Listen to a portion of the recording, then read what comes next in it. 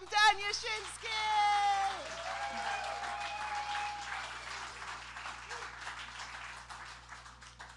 Will you show us photos of the baby soon, please? We want, oh, they're all on, okay. Well, so something strange happened at work the other day. I work at Baycrest Center for Geriatric Care. And I'm a storyteller there, and I work in the palliative care unit. And I was walking by Milton's room. The family doesn't mind if I mention his name. They're kind of proud of this story. And he was dying at palliative care. And I had met him before and knew the family, and he was a really nice guy. The day I met him, he was in his room surrounded by all the women who loved him, his wife, his sisters, his daughters, and the whole room was filled with women. And I met Milton, and he just looked around the room and he said, "I won the lottery." So he's a really a sweet guy. But now he was dying, and I just was passing by the room to pay my respects, and there was his wife and his daughter sitting there in the room. So I just, on the spur of the moment, I said to his wife, did Milton have a favorite joke? So here now Milton's in bed. He can't talk anymore. He actually died within 2 hours of this. And his wife says, "Yeah." And I said, "Would you tell it to me?" So this is Milton's favorite joke. The Pope was sick. By the way, Milton was Jewish. I was telling a Pope joke.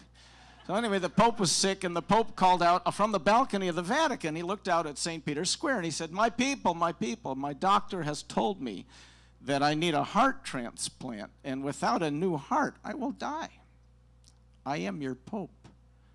And I would like to ask one of you to donate your heart so that I may live." Thousands of people called out from St. Peter's Square, "Take my heart, take my heart." It's beautiful. They had bad Italian accents. "Take my heart." And the Pope was on the balcony and looked out and said, "Yes, my people, it is what I expected of you, my faithful. But we will need a sign from God so I can decide whose heart to accept." And just at that moment, a white dove was flying over St. Peter's Square. And from the wing of the dove, a little white feather began to float down over the crowd. And the Pope said, "That is the sign from God I was praying for. My people, whoever the feather lands on, that person will give me their heart." And thousands of voices continued to shout, "Take my heart!"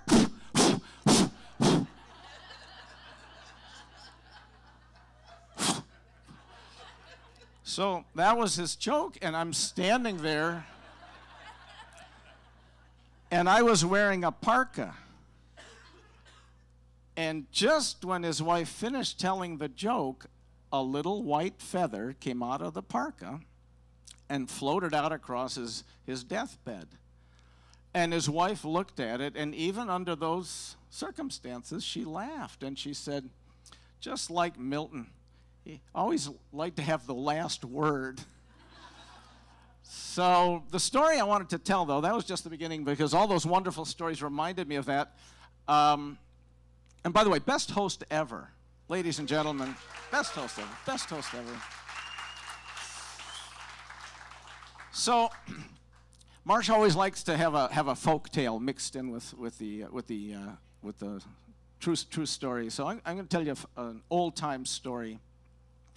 So there's a man traveling down the road, and he didn't have a place to stay, and it was getting dark. It was what the French call l'heure entre chien et loup, which is the hour between the dog and the wolf, when things are, you can't quite tell what things really are. And he was walking down the road when he looked ahead and he saw a farmhouse. But then it looked like a castle.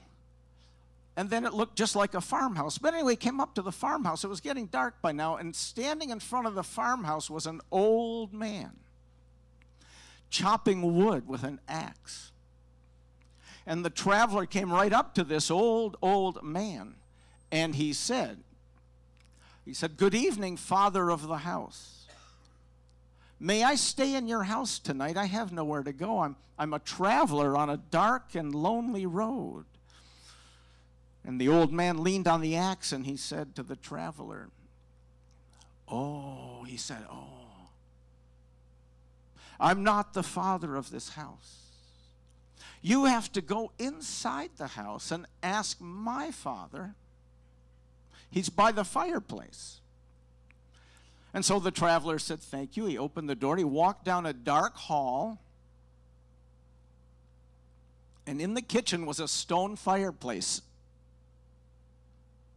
And right in front of it was an old man sitting there trying to warm his hands, like old people do, trying to warm his hands by the fire, the embers of the fire. And the traveler came up to him and said, "Good evening, father of the house. May I stay in your house tonight?" And this old man looked up from the fire and he said, "Oh, I'm not the father of this house. You have to ask my father. He's reading his book at the table." So by the table was a really old man. So old he could barely turn the pages of the book, and the traveler came over and he helped him turn a page. The dust came from the book, and the traveler stood there and he said, "Good evening, father of the house. May I stay in your house tonight? I have nowhere to go." The old man looked up, and his voice, as dry as the dust from the old book, he said, "I'm not the father of this house. You have to ask my father. He's on the couch." So on the couch was a man who was old.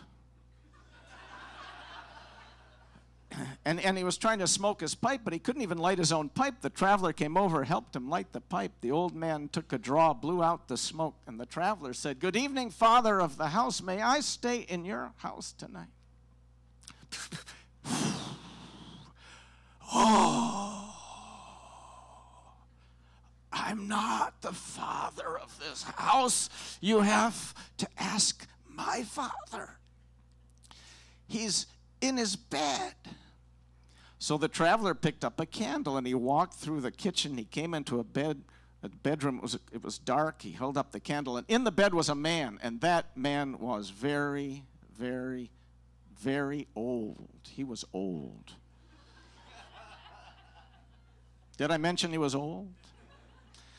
Just his eyes opened. They were blue eyes. This is a Norwegian fairy tale. And the traveler looked down and he said to this old man, he said, "Good evening, father of the house. May I stay in your house tonight? I have nowhere to go. I'm a traveler on a dark and lonely road." And the old man looked up, opened his lips, and he said, it took him a while to, because he was old, "Oh, I'm not the father of this house. You have to ask my father. He's in his crib." Now, in the corner of the room was a crib, and in the crib was a man. And that man was so old that he had shriveled up to the size of a baby. The traveler held the candle up and looked down at this baby-sized old man, and he said, "Good evening, father of the house. May I stay in your house tonight?" A little voice came from the crib. "Oh, I'm not the father of this house. You must ask my father. He's hanging on the wall." On the wall was a hunting horn. And in the open end of the hunting horn was a little white face as white as ash. The traveler walked towards the little ash white face in the horn on the wall. He came closer and closer. He was getting a little scared by now. And he walked up and he stood close to the little face. And he said, "Good evening, father of the house. May I stay in your house tonight? I have nowhere to go. I'm a traveler on a dark and a lonely road." And the little ash white face opened its little ash white lips and said, "Okay."